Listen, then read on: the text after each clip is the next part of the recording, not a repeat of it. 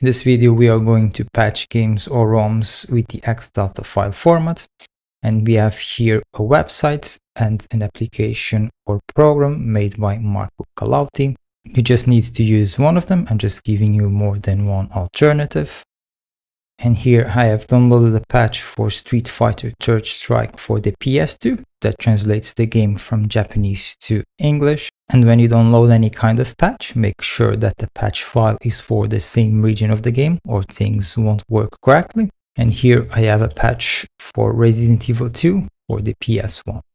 And you are going to start with the websites, and here at the bottom you can read that this app runs client-side, no files are actually uploaded or downloaded. Then in the source file, choose your game or ROM. And in the patch file, choose the Xdelta patch file. Then apply patch.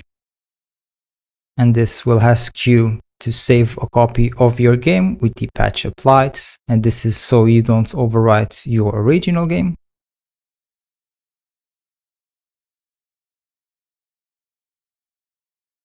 And then you can test the game in any PS2 emulator. Go to where you have saved the game with the patch applied and then run in a PS2 emulator or PCSX2, which is probably the only one or the only good one. And as you can see, the game was translated from Japanese to English.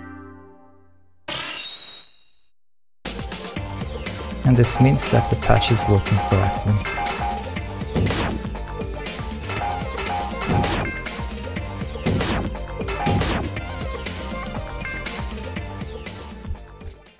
Now for the Delta Patcher program or application, from the Marco Calauti GitHub, you have to go to the latest release and then download the Linux GTK3 bin8664.zip. Or you can go to the Linux Mint Software Manager, search for Delta Patcher,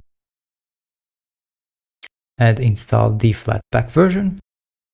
But I'm going to use the version from the GitHub. And then after downloading, you can extract to here or to whatever place you have downloaded. Go inside of this folder and run Delta Patcher. And now I recommend going to the settings and turn on backup original file, so you don't overwrite your original file. Then here, choose your game or ROM.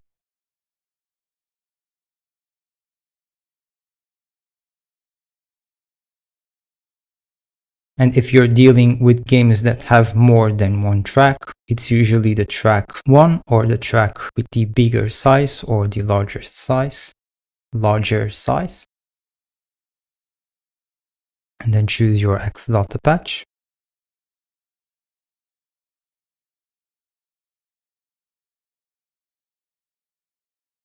Apply the patch.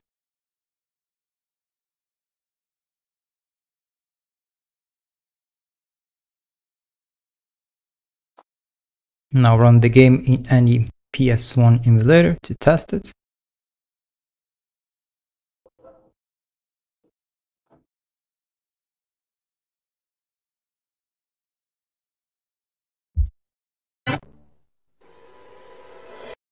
And as you can see, it's working correctly.